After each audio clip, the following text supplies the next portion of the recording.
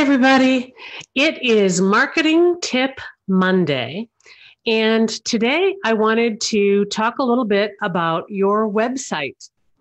So, as far as marketing is concerned, your website is actually like the center of a bullseye. And what I mean by that is all of the things that you do with regards to your website are designed to drive everything to the center of that bullseye, which is your website. And if you stop to think about it, your website is where all of the information lives that people use to make a decision on whether or not to hire you for your services. This is where they go to find more information about you, more information about your services, where you're located, your hours of operation, the techniques that you utilize to serve people, but most importantly, your specialty. So when someone looks at your website, they instantly need to find out whether or not they're in the right place.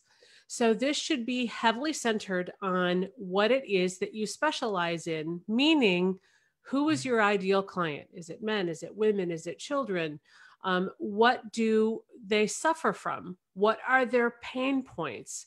And you want to be able to paint this picture so well that the person who is looking at your website feels like, holy smokes, they must have a hidden camera here.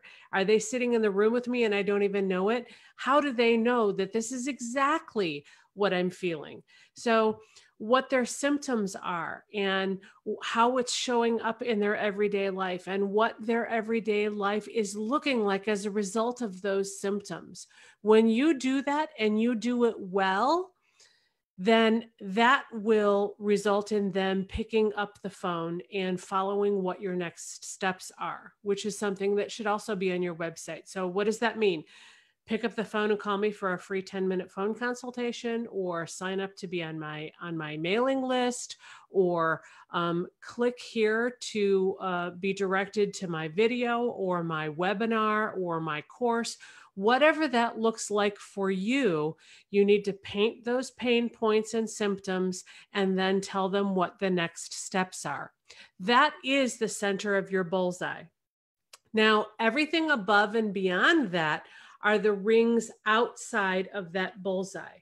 So you've got your social media, and you've got your blogging and your videos, and you've got your newsletters in your email marketing. All of those marketing tactics are designed to drive traffic to the center of the bullseye, where all of the information about you lives that they need to make that next decision.